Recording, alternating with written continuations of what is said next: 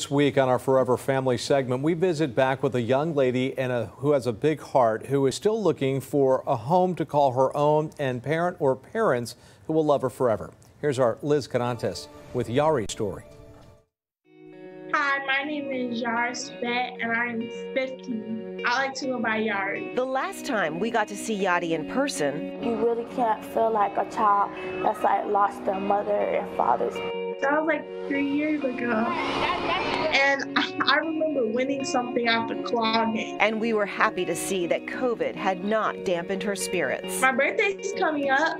Right now, I'm trying to get 10,000 steps a day. I actually walk to the YMCA, and I'm just trying to focus on school. I think she's caring, she's smart, she's really tenacious. I'm optimistic, I'm courageous.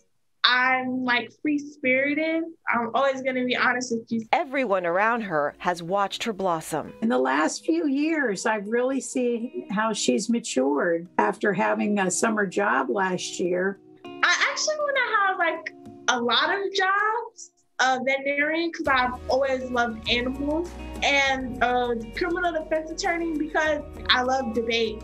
I hope to take debate class and get those college credits.